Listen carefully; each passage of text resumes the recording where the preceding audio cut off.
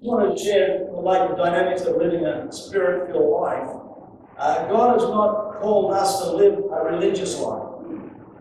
A lot of times when people get born again and things like that, they sort of take on this religious concept. And we've all seen it through churches because we all of a sudden learn the language of religion. Praise the Lord, hallelujah, glory to God, amen. And all these words that are very, very relevant, very, very powerful, but sometimes they're just words that we speak because it's the words of religion. I believe that the word of God is powerful, it's sharper than any two-edged sword, and I believe that it will divide and separate and smash the words of the enemy. But God doesn't ask us, we're not called to live a religious life. I believe that God has called us to live a supernatural life.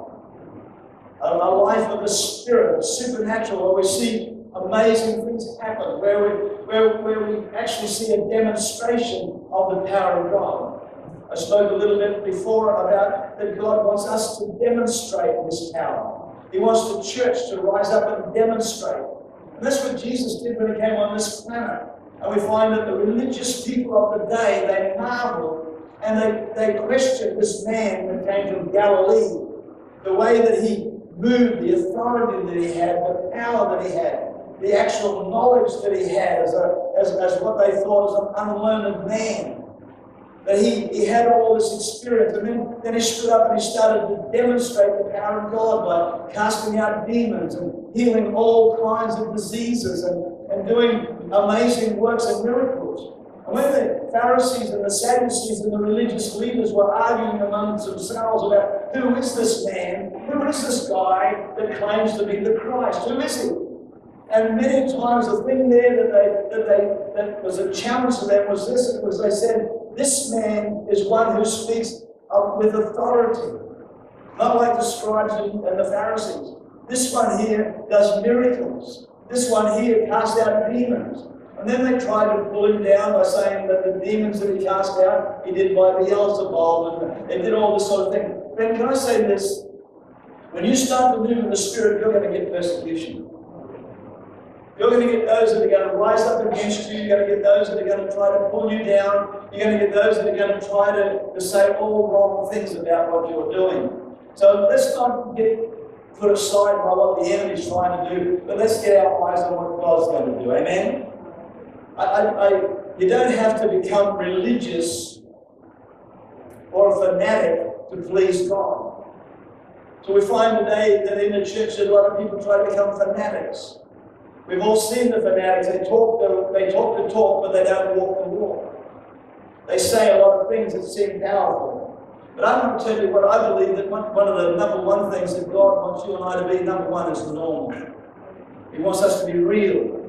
But he wants us to also know the power and the authority that can flow through you as a normal, real, born-again, spirit-filled Christian. Amen? I believe that's what God's looking for, and I believe that's what's going to get the devil mad. Amen? How many people want to get the devil mad? Basic truths that we know them so well is Acts 1:8. It says, "You shall receive power when the Holy Spirit comes upon you." I want to just lay some foundations. I know that we all know this. I know I'm preaching to the choir. I know that you've been filled with the Spirit now, and I know that you know these scriptures much better than I do. But I want to remind you of something. It says, "You shall receive power when the Holy Spirit comes upon you, and you shall be witnesses to me." It also says, "You shall be my witness." You're going to be my witness. God wants the church to be his witness. He wants to be able to demonstrate who he is through us. He wants to show the world who he is. And you shall receive power. Power comes from the Greek word dunamis. How many people already knew that? Of course you did. Dynamite comes from the same word as dunamis. You already knew that as well. But what I want you to understand is you shall receive explosive power. Power to lay hands on the sick and blast sickness out of bodies. See, It's a way you start to apply and look at what God's really trying to say. You shall receive dunamis power, dynamite power, and you can lay hands on the sick and blast sickness out of people's body. The thing is you don't have to shout it, you don't have to spit it, you don't have to do anything, but what you do have to do is you have to believe it. And I believe that this is a concept where God is bringing us back to our faith. And God is wanting to take away the wrong thinking and the wrong concepts that have been sown into our lives. You know that many, many ministers today have been taught most of their life through Bible school that healings and deliverances ceased with the disciples. Can you imagine that? If that's how you think, and there's somebody that's sick around you, you would not even think of praying for them. Because the concepts, and a lot of us have come through some of those wrong concepts. And whether you understand it or not, it lays in the back of our minds when we're wanting to move in faith. Sometimes that stuff starts to speak to us and say it's different things. We've got to eliminate that, we've got to get rid of that junk, and we've got to come to a simple faith in Jesus Christ. That whatever Jesus said he can do, he can do. And whatever he says I can do, I can do. And whatever God wants me to do, I will be able to do it. Amen? And there's no weapon formed against me will prosper. So, and I believe that these words, dunamis and dynamite and different things like that, there's also, from that word comes the word dynamo. I don't know about you, when you were a young lad, did you have one of those dynamos that you put on your front wheel of your push bike? The faster you went, the brighter the light. And when you stopped, it stopped. But the thing is that the dynamo that was in that thing kept on going and kept on producing. And what you've been filled with is the dynamo power that wants to continue to run in your life and continue to create power. Continue. It's not an on-off switch. There's a dynamo in there that wants us to continually flow and in the realm of the Spirit, in the supernatural power of God. And live in that spirit, live in that realm. You jump in your car and you go to you start to put it in the gear and you start to drive away. And all of a sudden you just sense that anointing, that power, whatever it is, beginning to rise within you, and you just have a surge. Amen. Dynamo comes from that same word, dunamis. You shall receive explosive power. I love that. You shall receive power when the Holy Spirit's come upon you. This is what the Bible says. What power? What's he talking about? You shall receive power. I'll try to explain it a little bit. Is it man's power? The power you get when you go to the gym. You can have a body like this too if you neglect it. Is it the power you get when you get a black belt or when you go and do karate or whatever it might be? No, it's not that. But it says, you shall receive God's power.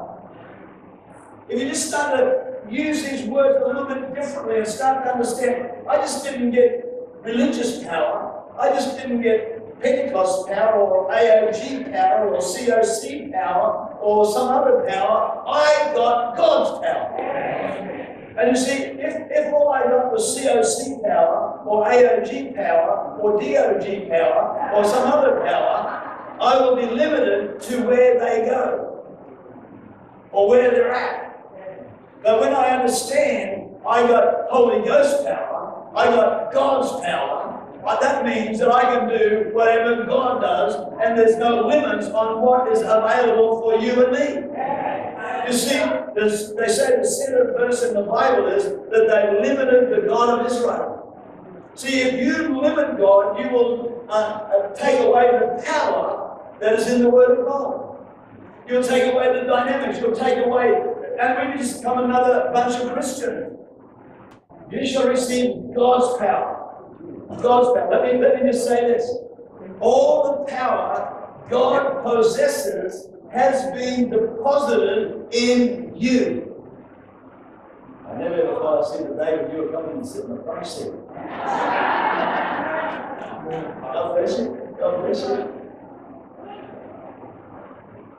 dynamic power, amazing power. Let me just say that it's been deposited. This power has been deposited in you. See, if you're used to just getting by, well, that's how you live. But if you're just getting by, before I was saved, that's how I lived. But then I got born again, and something was opened to the possibility, but I still lived, and my thinking was still down in this way. And God wants to release me to take me into that. And see, if you're just living, like that, and all of a sudden somebody deposits about $2 to $3 million in your account, all of a sudden you've got something there that you can draw from. You stop living that way. You stop living in poverty. Would anybody here would stop living in poverty if all you're on was nothing, and all of a sudden through some supernatural inheritance or something like that, there was $3 million deposited in your account? Would you continue to live like this, or would you go into another level? We see some of the ads on TV about those people that win lotto. And they're flying or something, doing something because of the money, their whole lifestyle changed. Well, friend, I want to tell you, when you got born again, when you got filled with the Holy Spirit, God wants you to understand that the whole dynamics of your life has now changed, and there is something so powerful now that's been deposited in your life that you can draw upon. And it's there, amen. If you've got $3 million in your bank, you don't walk up to the bank with a check on. But if you're living in poverty and you go, that's how you go, amen. I hope they catch it. I hope it works. I hope they don't look at really what's there. You don't really got a computer, they know exactly what's there. But when you know you've got $3 million in there and you want to go and spend $1,000 or $2,000 or $100,000, it's no problem to you because you know you can write the check because it's there. So what we've got to do is understand that when you shall receive power, you receive God's power. You receive everything that God has made available, everything that God represents is now in you by the Holy Spirit. Which means now that we can go with this new dynamics right to the very throne of God, and we can say, God, this is what we want, and God will hear us, and God will give it to us. But what we get up there and we say things, but we don't believe them, and we wonder why they don't happen. So what we've got to do is we've got to fix up some of the fundamental wrong thinking that's in our mind. Poverty mentality. That we can stand before God and say, God, you've given me everything that pertains to life and to godliness. You've given us everything that we will ever need, you've given to us. So this power, you've received God's power. All the power that God has possessed has been deposited in you. In Ephesians 3:19, you might be saying, well, here, that's not true. Listen to this, in Ephesians 3:19, to know the love of Christ which passes knowledge or passes your thinking. God loves you so much that our thinking will sometimes stop what God really wants to do in our lives from getting through. To know the love of Christ which passes knowledge, that you may be filled with the fullness of God. Is that what your Bible says?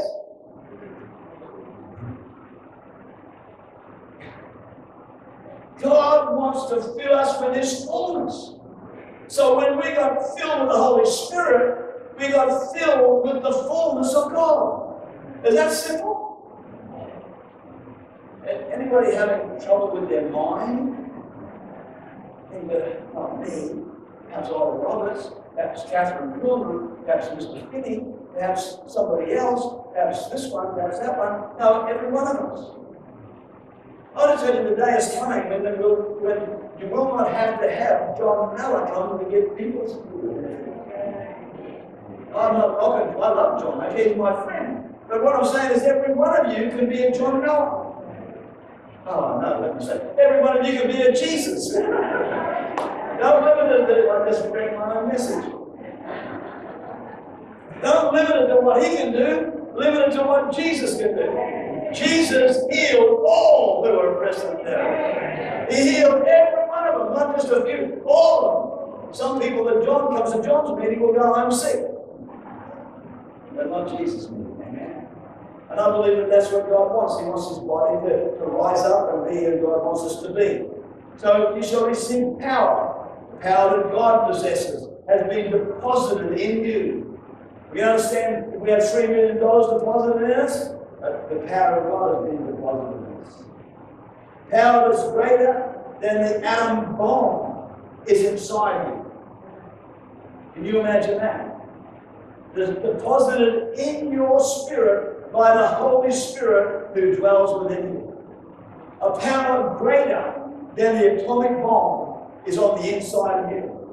And yet some of us go off like penny crackers. Oof. Eh? But God wants us to be dunamis. Power. No, it's cup of tea there. Powerful. You never say dunamis and powerful in the same sentence again. Can you catch my drift here this morning? Anybody? Is anybody here? Give me a wave if you're here. If you can hear. Dunamis power. The same power. More powerful than the atomic bomb. More powerful than anything that man could ever create. What an amazing thing that is. I believe it's the same with demonic forces. We can blast them out in Jesus' name. You know, before you got saved, I don't know about you, but I'd like just to have a quick look at where in Ephesians chapter 1. And it says here in chapter 2, rather, it says, "And you he made alive, who were dead in trespasses and sins, in which you once walked according to the course of this world, according to the prince of the power of the air, the spirit who now works in the sons of disobedience, among whom also we all once conducted ourselves in the lust of the flesh, fulfilling the desires of the flesh and of the mind, and were by nature children of wrath, just as others. But God," everybody say, "But God, who is rich in mercy, because of his great love, which passes knowledge and understanding, with which he loved us, even when we were dead in our trespasses, made us alive together with Christ. By grace you have been saved." Hallelujah. "And raised us up together, and made us sit together in heavenly places in Christ Jesus, that in the ages to come he might show the exceeding riches of his grace in his kindness to usward in Jesus Christ." But look, over here in chapter 1, this is what it says. "And what is this is verse 19, and what is the exceeding greatness of his power towards us who believe, according to the working of his mighty power, which he worked in Christ, when he raised him from the dead and seated him at his right hand in heavenly places, far above principality and power." Friend, I want to tell you, you are right now far above principalities and powers and dominion and might. Why are you going and complaining that the devil has got you? I want to tell you, he cannot get you if you know where you are seated. But if you think you're still seated back here in your old life, the devil will have a field day on you. But when you realize that you've been translated into another kingdom, you're up above, far above, you look below, the devil cannot have any place in you. I want to tell you, the devil gets a lot of joy when he says the devil. When he hears Christians say the devil's got me. I want to tell you, Jesus has got me. He's got me and he won't let me go. Hallelujah. Put a fire in my belly. Hallelujah. Put a song in my heart. He's put a word in my mouth.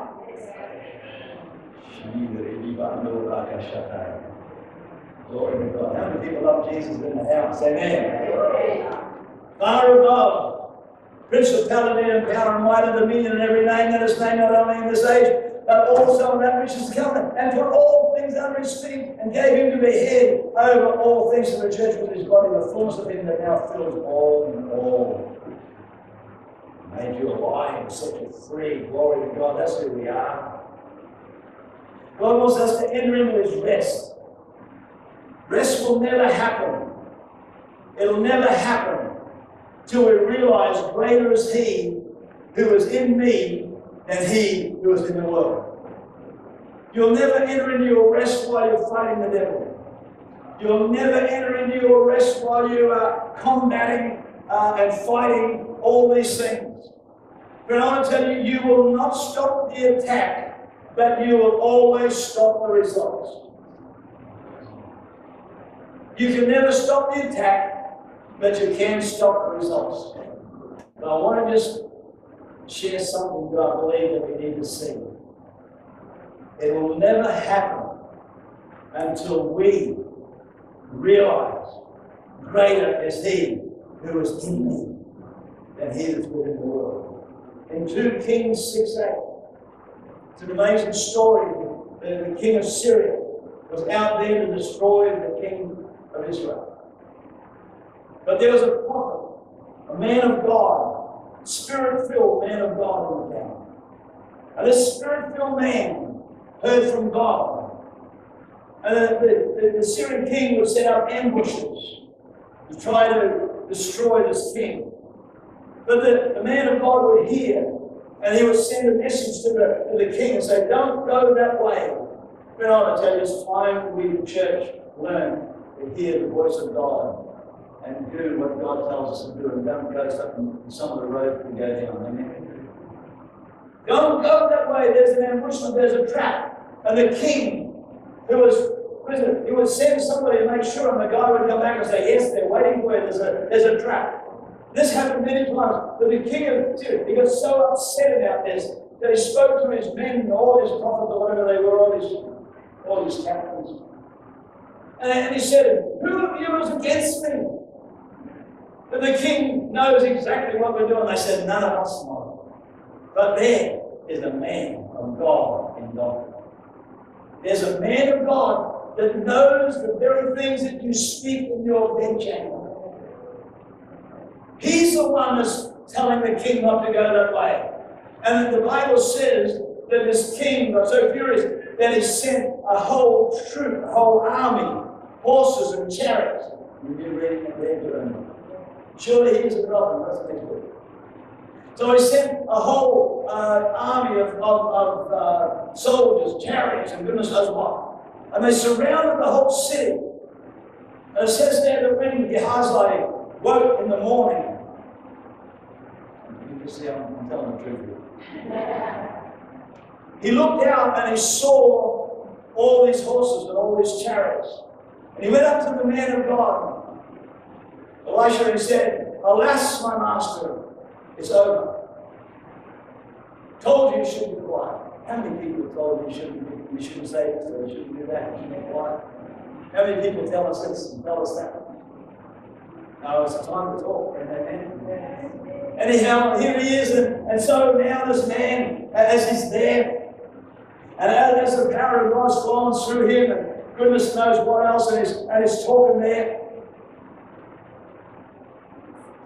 Gehazi walks up to him with this negative report and says, Lord, he said, alas, it's all over. It's finished. But this man had a peace. You know why he had a peace? Because he knew what God had deposited in his life. He knew that he was full of the fullness of God. He knew that there was the dynamics of having a spirit-filled life was all around him. When this man came, instead of going into panic mode, he just looked up and he said, Father, open his eyes. Friend, I want every one of us to lift up our hands right now. And I want you to say this back. Father, open my eyes. Let me see into the supernatural realm, the realm of the Spirit, what you've made available for me, what's mine, what you've deposited into my life. Open my eyes that I might see. Amen. This man had such a confidence. He wasn't looking at the enemy, he was looking at the deposit in his bank. He wasn't looking at the cost, he was looking at what he had. Open his eyes, Lord. And all of a sudden, this young man opened his eyes, and around the man of God were horses and chariots of fire. There's more for us than be against us. Friend, today I want to say this to you. There's more for you than can be against you. There is more going on for you today than you could ever imagine. God is pouring out His Spirit. How many people can see what I'm talking about today? The dynamics of living a Spirit-filled life. Father, as we enter in, we want to leave behind the stuff that is the weights and things that get around our lives in 2016. We thank you for all that was done in 2000. We thank you, my Lord. Lives have been touched, lives have been changed, and just taking us to another level in you, my God. But I believe, my God, that this is our hour. This is the hour, and I'm going to say it, for global connections to rise. It's the hour for us to be seen. It's the hour for us to take on and allow that anointing to flow out of us. It's time for us to go out and speak the word with boldness and authority. It's time to have our eyes open that we can see that around about us are horses and chariots of fire. Hallelujah. And Father, we will give you all the praise and we will give you all the glory. In Jesus' mighty name. While your heads are bowed, your eyes are closed. I just want you to just say in your own heart today. And if you're here, we're not going to have an altar.